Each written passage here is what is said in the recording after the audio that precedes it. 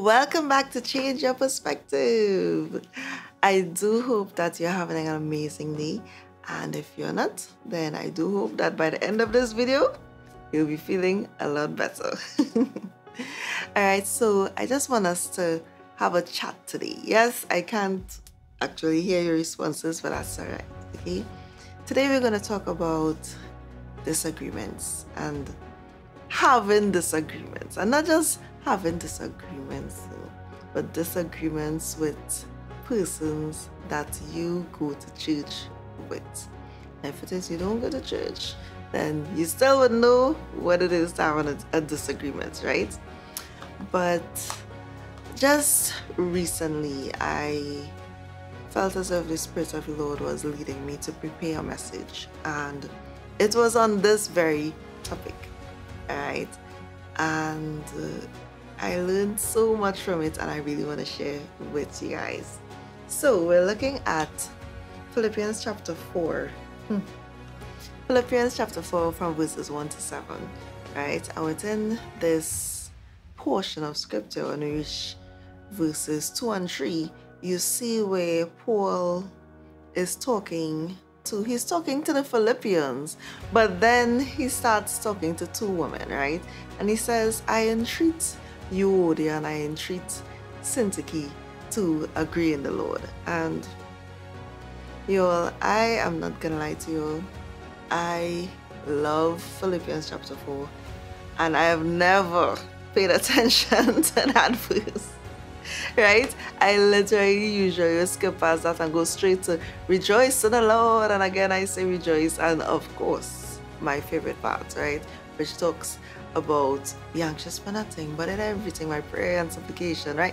And I would go straight to those verses, but in this particular verse, when he's talking to Euodia and Syntyche, you know, when the Lord led me to this portion of scripture for the first time, I read that verse and it stood out to me, and the Holy Spirit revealed to me, he was like, they had a disagreement. I was like, whoa, okay, so I had never even known this, right? These two women had a disagreement, and it's not explained what their disagreement was, but it does somewhat help us understand that it's not a disagreement concerning something that would affect their salvation, right? Because lower down, Paul talks about, you know, the brethren now helping these women who assisted him, right, in building up the church, right, and whose names are in the Lamb's Book of Life. So we know that they are still saved, they just don't really like each other, right? And this happens as much as we would like to think that church is this place that you go to and you love everybody and you agree with everything that happens within the church. That is not how it goes. And I have experienced this time and time again, where it is, you know, we don't like certain things, and I mean, it doesn't even matter who the person is. It could be something that the pastor may have decided he's going to do within the church, but it decided to paint the walls a particular color, or you know, there's so many things that can fall within this realm of disagreement, right? Especially within church. And let's just be real and honest with ourselves, that there have been people that we have bumped heads with in our congregations, within leadership, within boards, right? We have many disagreements. And within this portion of scripture, it's amazing, right, that really and truly what Paul was giving us, and really the Lord was giving us, is steps that Paul would have given for us here in resolving disagreements. Is gonna surprise you, and really it surprised me that these verses that I have been holding on to for so long actually related to Paul speaking to these two women. And so let's get into it. Alright, so before I even share that, let's look at some supporting scriptures. So in 1 Corinthians chapter 1 verse 10, it says this: I appeal to you, brothers, by the name of our Lord Jesus Christ, that all of you agree, and that there be no divisions among you, but that you be united in the same mind and the same judgment. Philippians chapter 2 verses 1 to 4 says this: So if there is any encouragement in Christ, any comfort from love, any participation in the Spirit, any affection and sympathy, complete my joy by being of the same mind, having the same love, being in full accord and of one mind. Do nothing from selfish ambition or conceit, but in humility count others more significant than yourselves. Let each of you look not only to his own interests, but also to the interests of others. Ephesians chapter 4 verses 30 to 32 says this: And do not grieve the Holy Spirit of God, by whom you were sealed for the day of redemption. Let all bitterness and wrath and anger and clamor and slander be put away from you, along with all malice. Be kind to one another, tender-hearted, forgiving one another, as God in Christ forgave you. Now, y'all, those first two portions of scripture that I shared has a really common denominator, and it is that they both keep saying, be of the same mind. And the mind, of course, that we're talking about here is in Christ, right? So in the mind of Christ, right?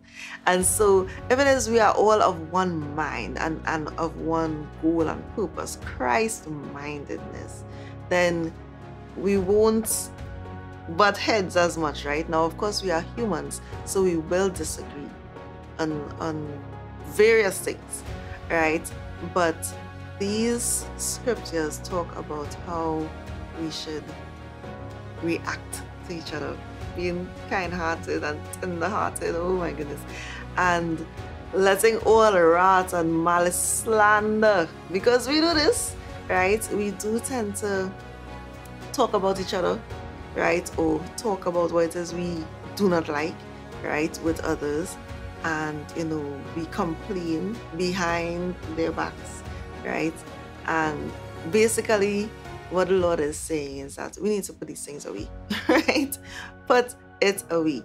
You see that last portion of scripture, Ephesians chapter 4, whew, I had to let the Lord work on me with that for months, okay?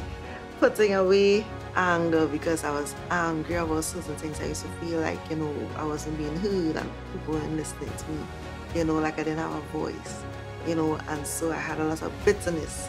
And so I had to let all bitterness and wrath and anger and clamor and slander be put away from me, right?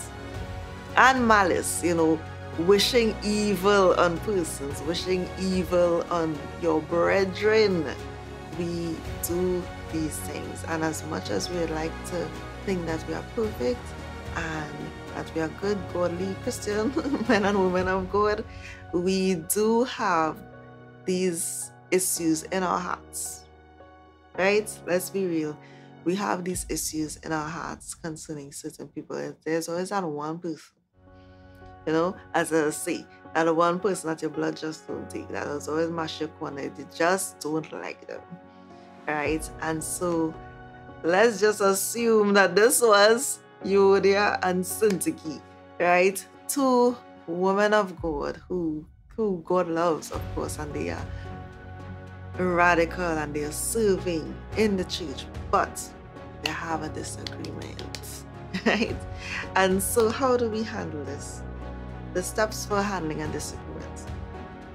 Number one, be reasonable. And y'all, since I really thought of this one, I of myself had to apply this, right? Because in my situation, it may not necessarily have been with someone in the church, but the Lord had to show me how to apply this to my husband, right? So this became disagreement even within marriage, right? Be reasonable, Abu. Right? What you want, is it really necessary? Or are you being unreasonable? Is his desire also valid? Right? Is what he is saying also valid? Oh my gosh, sure. It's not easy, but we do have to work on being reasonable. It says, let your reasonableness be known, right? And so we need to work on being reasonable. Secondly is to pray, right? So that portion of scripture that talks about be anxious for nothing, but in everything, basically, pray. Let your supplication, right, be known to God. Let everything be known to God. Pray about it. Put it before the Lord. Say, Lord, see this person. And not in the way that we would usually say it. Lord, keep that woman away from me because I have problems. No, not like that. Right? Pray about the situation. Almighty God, and I put this issue that I have with this person. I'm putting it before you. This what is this direction that the pastor is trying to lead this church into. I am not in agreement with it. Right? Help me to either understand what it is, if it is that you are behind this or not. Right? Pray about it. Put it before the Lord, and I mean really pray.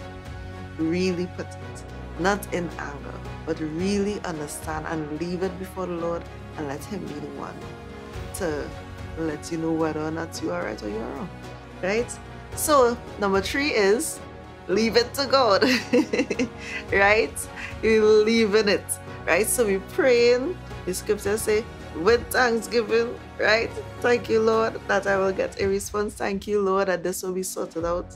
Right? And then we wait. We leave it to God and place things at your feet, Father God.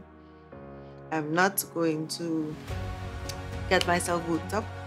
I'm not going to go to church and start another argument. I'm not going to go to church and start, another piece of confusion, right? Or get up in this person's face and tell them everything that I'm going to leave it. Or whatever it might be concerning leadership. You disagree with what it is that told so you disagree with how it is that handle this. Pray about it, leave it to God. And lastly is to wait.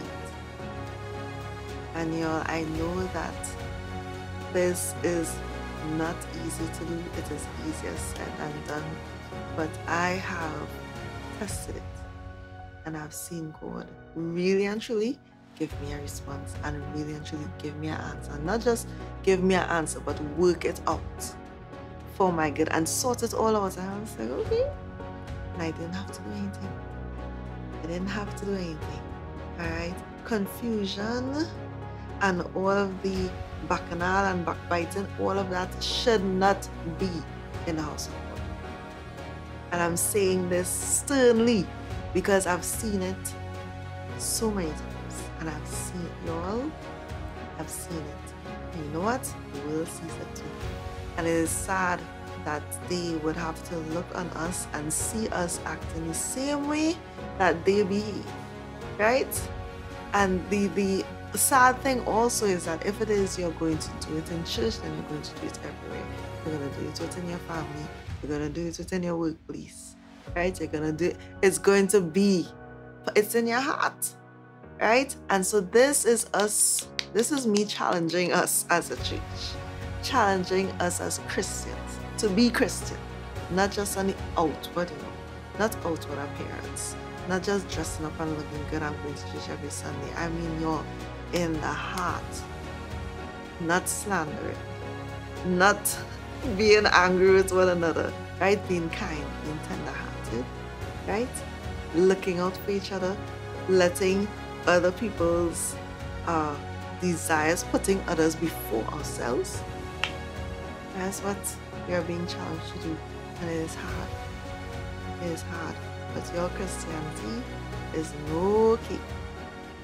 And it is not about being religious and raising our hands and worshiping every Sunday. It is more than that. Alright? we do have disagreements, and whether it is you air those disagreements or you're just keeping it in your heart, it's there. And this is how we are to handle it. We are to, first of all, what is it? Be reasonable. Secondly, we are to pray. Thirdly, we are to leave it to God. And number 4, wait. Alright? So I know that this one was a hard one. This is a difficult one. This is a challenge to all of us to be set apart and work and do above and beyond, right? And not in a self-righteous way where I'll take the higher road, right? And I'll be the better man. In our hearts, God sees your heart. God sees my heart. He knows whether we are being sincere or not. All right? And so this is a challenge to all of us to work on ourselves and work on the disagreements that we have and place them before the Lord. Amen? All right. So, as usual, I end off sharing and saying that no matter what situation you may be facing, perhaps all you may need to do is change your perspective. Bye.